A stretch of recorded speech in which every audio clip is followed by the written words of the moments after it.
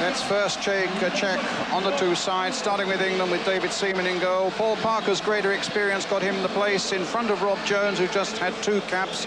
Tony Dorigo replacing the injured Stuart Pearce. A vital job for those fullbacks against 2 swift Dutch wingers.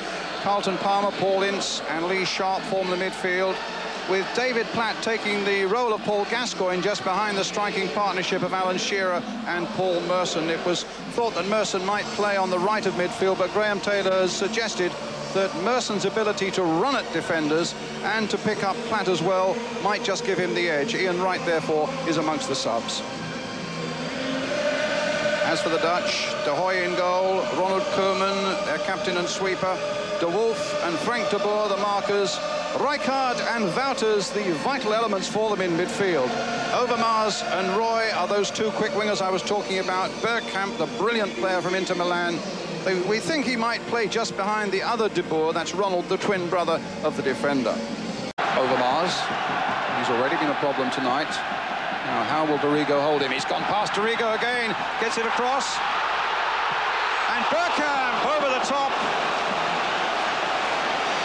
A glorious opportunity there for Holland. Again, made for them by this man, Mark Overmars. Just touched back there by Roy and slammed over the top to England's relief by Dennis Bergkamp. Let-up of a lifetime, that wasn't it? And you would have bet money on this fella scoring. Roy's got the better of him. Will it stay in play? It has, and Brian Roy's on his way. De Boer waiting in the middle. Bergkamp coming up fast. Here's Dennis Bergkamp again. Trying to get it wide there. And straight into the arms of Seaman, that time from Jan Wouters. My ideal way of playing against him there would be to say to Ince, you go and sit on him. Go and lock Bergkamp out the game for a little bit, because he is a key player for them. But of course, we're unbalanced on the right-hand side. It means Palmer then will be playing against 3 of their other midfield players. That's the problem, I think, with playing the shape we're playing in. Talking to Graham earlier today, I certainly got the impression that that was to be Ince's role, that he was going to look after Bergkamp. But here's a good break. Now David Platt, pushed away by de Groy.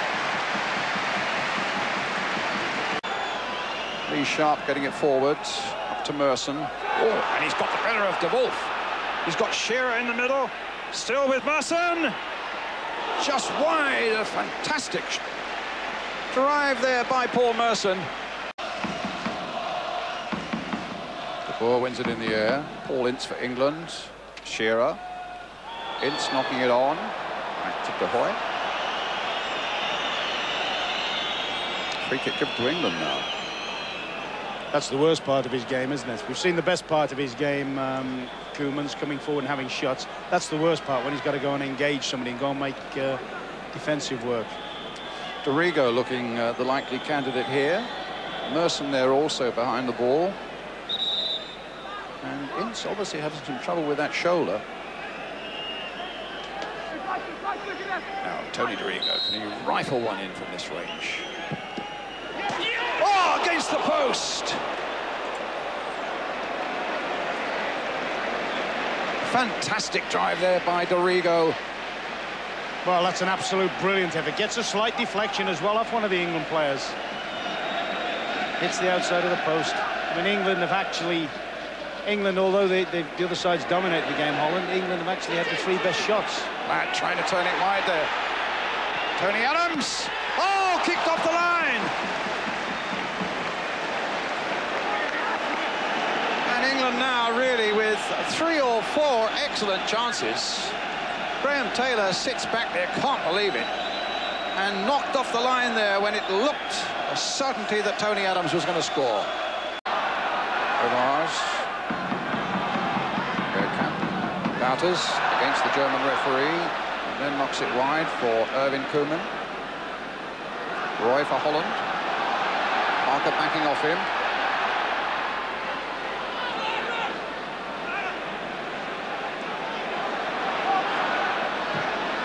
In the end gets it through, and again Bergkamp's over the top. But again, you see him sitting in that little position just deep of his strikers. We all got attracted to the ball. You see, I think Paul Ince has got attracted the ball. I think he was going to go and try and help Parker out instead of just staying disciplined and picking up the danger men in the middle of the box. Last 5 minutes of the first half, still 0-0.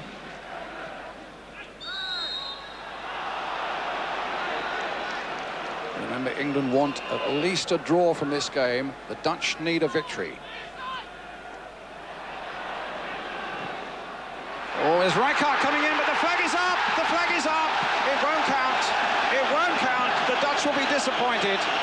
A great run from the midfield by Frank Rijkaard. Oh, my goodness. He wasn't offside. He wasn't offside. I must confess, Brian, my gut feeling, and sometimes you go by that, was as he timed his run, I thought, we're in trouble here. And we've had the luck of a flag there, that's for sure there. Wouters gets it away. Alistair knocks it in.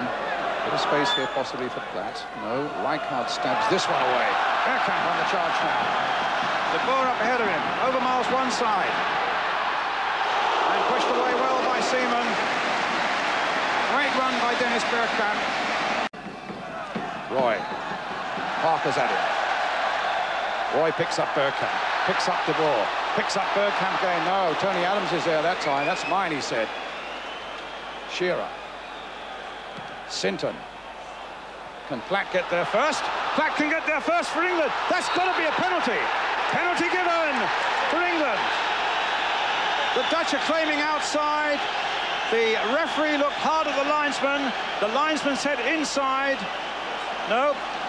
Has he given a penalty? A yellow card has gone to Ronald Koeman. I think he's changed his mind. He's changed his mind and given a free kick outside. Brian, is that not a sending off offence under the rules of the game? Absolutely. Let's just determine first, though. That's got to be, hasn't it? I mean, that's he's a penalty. Through with a clear goal-scoring opportunity. Red card. He's given a yellow. More important, has he not get... No, he's given a free kick, I think, Ron. I think he's given a free kick. Graham Taylor can't believe it. He's being shepherded back. Well, the linesmen have played an important part in this game, haven't they? And to be fair, the linesman there, he's dead in line. He actually should have taken the onus off the referee there.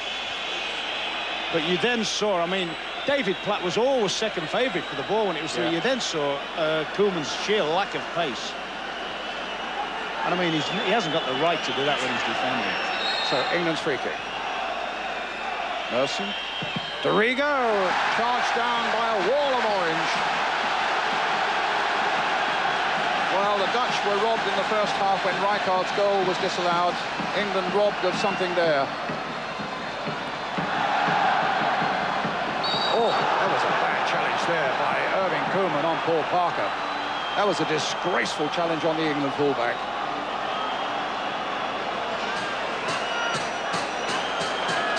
There it is again. My goodness.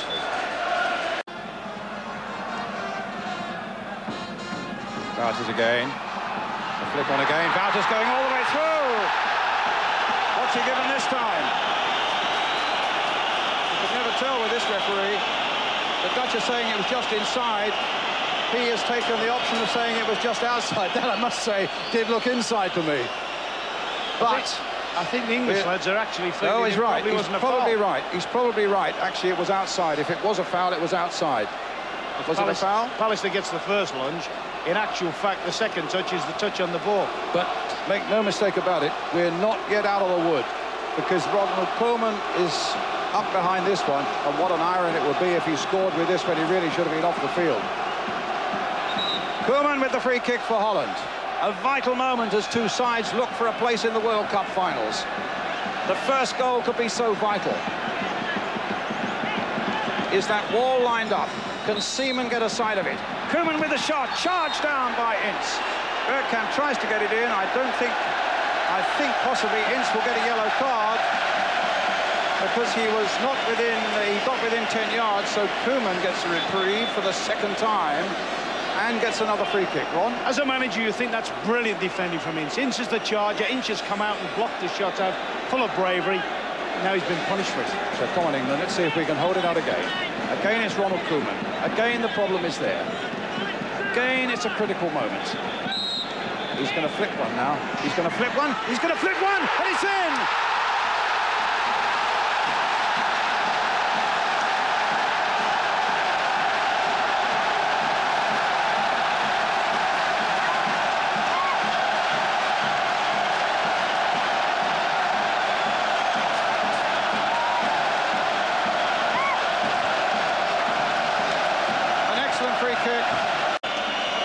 Well, I feel nothing but sympathy for Graham Taylor, I must say. And we also look and see there's half an hour or close on half an hour to go, and we know that England can make chances. It's just a question, can we cash in on one? I mean, I think the worst thing now is if we can go, if we allow them to score again.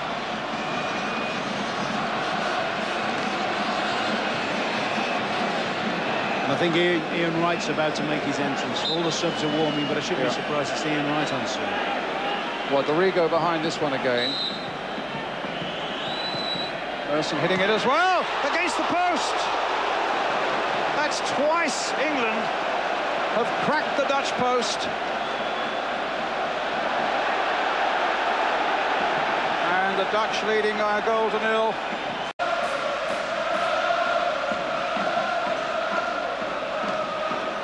Roy. Bergkamp. Back to Bergkamp. Nice little 1-2. Bergkamp! Great save! Rijkaard! A fantastic save by Seaman! Oh, two absolutely brilliant pieces of goalkeeping there by the big Arsenal goalkeeper. First from Bergkamp, and then what looked an absolute certainty when Rijkaard was on the follow-up. Again, Seaman producing a miracle save there for England.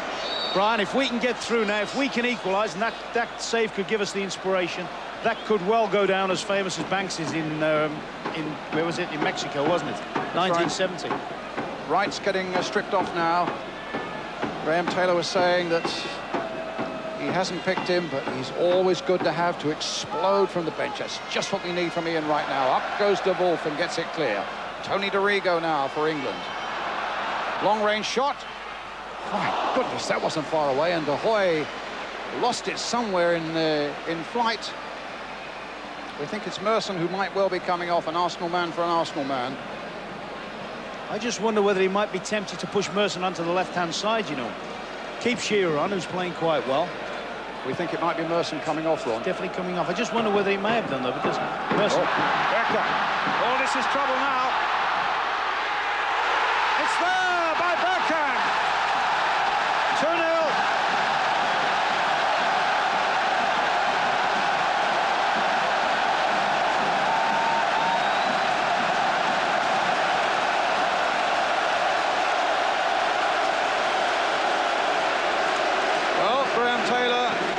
Off the bench,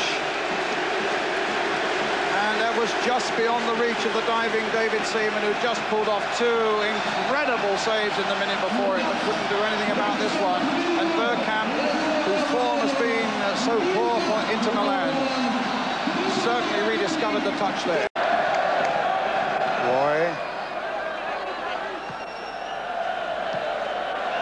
Back to Roy again. Bergkamp waiting in the middle. Rijkaard's waiting in the middle. Roy with the cross. Oh, right across the face of the goal there. And England so close to conceding a third as Rijkaard came in at the far post. I mean, that might have been his hat-trick, Rijkaard, mightn't it? That's a lovely low cross, and there's indecision there and all sorts. Rijkaard, who's supposed to be playing as a wing-back, probably had more chances than any other player on the field to score goals. It's over. It's over for England. Graham Taylor knows that the American dream is over for him and his England side. What the future may hold for him, we don't know. What we do know is that England are on the receiving end of a rank bad refereeing decision here tonight, which was the absolute turning point of the whole game. Graham, I've watched you at close quarters in quite a few games. I don't think I've ever seen you so angry with the officials. Well, listen, they can interpret it as a free kick or a penalty. That's up to them. Think about Wembley in Holland, when Walker got hold of the fella outside. There we have a Danish referee that gives a penalty. Now, not only that, if they're determining that is a free kick, FIFA amend the regulations of the law of this game, and they insist that players are dismissed when a player... Look, here it is again, Graham. Gets hold of him, yeah, it's got hold of him there, and then now you go back to Wembley. Now that's there. Now, even if they decide it's a free kick or a penalty, that blonde man should not be on the pitch. That is a FIFA rule, it's an amendment to the rule, and the referee today has not applied the laws of the game as we apply them honestly and openly in our country.